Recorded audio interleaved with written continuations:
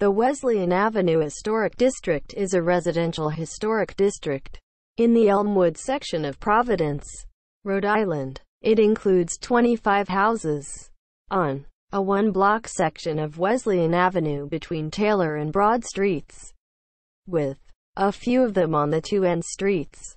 They are large 2-plus-story wood frame houses set on modest lot, all of which were built between 1875 and 1900.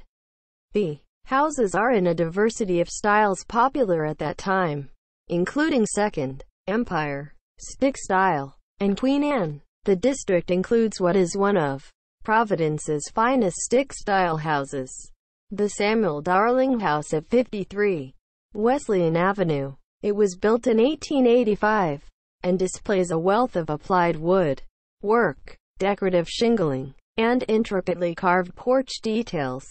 The district was listed on the National Register of Historic Places in 1982. Thanks for watching. Please like and subscribe.